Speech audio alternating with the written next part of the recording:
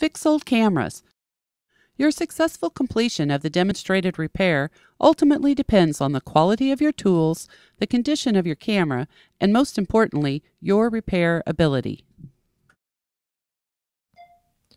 To disassemble the CM back, first remove both the dark slide and the film insert from the magazine housing. Work your fingernail or a screwdriver underneath the leather on the upper left-hand corner and pull the leather loose. Once the leather is off, you can clean the cement off both the side plate of the magazine and off the back side of the leather. Just rub your finger against the cement and it will roll right off. The 3 screws on the side plate need to be removed, and pull lightly on the crank handle and the side plate will lift right up. If it takes more than light pressure to pull the side plate off, use a small screwdriver and pry partially loose the front face edge. At this point, the side plate will lift free. Time to check the free movement of the ratchet engagement pawl of the wine crank. The bridge plate is held in place with 2 screws and it will need to be removed. Remove the 2 screws and lift the bridge plate free.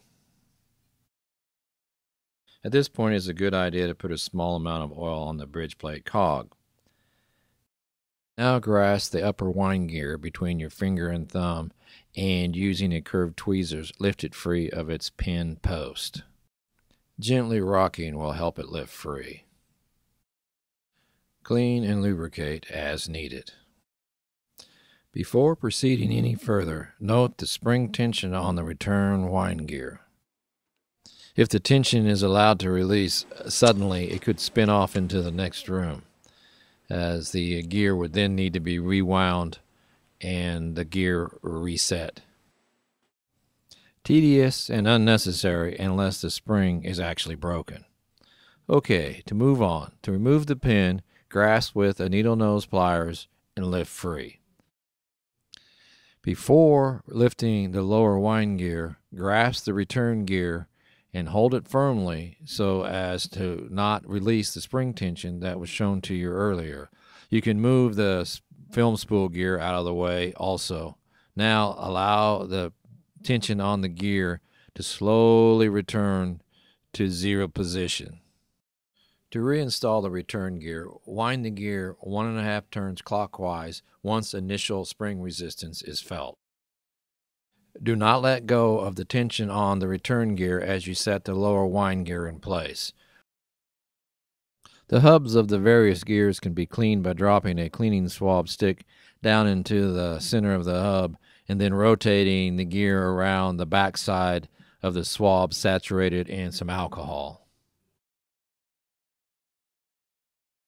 With overlapping film frames of the Hasselblad CM back, the culprit is usually a sticking lever or dog leg on top of the lower wine gear. A small drop of light shutter oil on the pivot point of the dog leg will generally correct the issue. Preceding the application of the light oil lubricant to the pivot point, cleaning of that with some isopropyl alcohol might also be helpful. This short repair procedure will also correct frames that, although not overlapping, are not spaced completely. Now, if only the first and second frames are overlapping, you only need to loosen the 3 screws that hold the counter dial. After loosening the screws, rotate the dial counterclockwise by a small amount. This will generally fix the problem. The counter dial has what might be called a sweet spot, and it must be in this spot or you will have problems with frames 1 and 2 overlapping. If the red and white flag is also not working, this adjustment will fix that too. However, in the case of this red and white flag, the spring has become detached and it needs to be reattached, obviously. Also of note, if the lever on the lower wine gear is completely stuck, it can actually jam the entire back. This condition is usually preceded by the overlapping film issue. The nylon dogleg lever attached to the body of the camera, if it is worn, can also cause the camera to jam. The slight amount of wear at the contact point of this lever is acceptable. Okay, time to reassemble. Before starting, placing a scribe mark at the point of spring tension on the return gear is helpful in setting the clockwise tension turns. Installing the lower wind gear post, the short end shoulder goes up, the long end shoulder goes down. Apply light oil to the hub of the lower wind gear. Pay attention to the post on the lower side of the bottom wind gear. It should be located just to the right of the nylon dogleg. Tension the return gear 1.5 turns clockwise and hold the gear. Position the lower wind gear as shown. Continue holding tension on the return gear and also now position the wind spool gear. With the 3 gears in the proper position, insert the lower wind gear pin. Remember to insert it with the long shoulder down. Once the pin is inserted, apply pressure with a flat side of a screwdriver as you gently move the lower wind gear to get the pin to line up with the hole. Once alignment is achieved, you will feel the pin seat as it drops into position. Once the wind gear post is in the proper position, the return gear can be released and the upper wind gear can be installed. The bridge plate can now be placed over the gears. Note the washer stuck to the bridge plate. Leaving the washer stuck like that's a good way to lose it. Probably should have been set aside.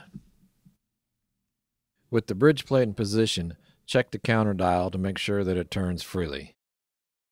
Firmly tighten the 2 bridge plate screws with a properly sized slotted screwdriver.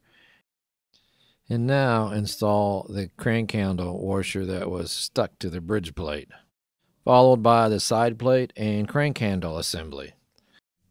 Wiggle and turn the film crank handle until it drops into the ratchet. Again, be sure to use the properly sized slotted screwdriver so that it firmly sits into the slots of the screws as you install the side plate. Now the leatherette needs to be glued on. Because the leatherette lies flat and does not have to shape around any contours, it can be glued in place with a light rubber cement or a office glue stick. If you want something a little stronger, then you can use Plybond glue. With the glue of choice applied, the obvious last step is to install the leatherette and test the function of the back. As we can see, the counter is working as it should, and with the procedure done, we can pretty much guarantee that the film frames will no longer overlap. Thank you for watching. Inspired? Check back for new video postings.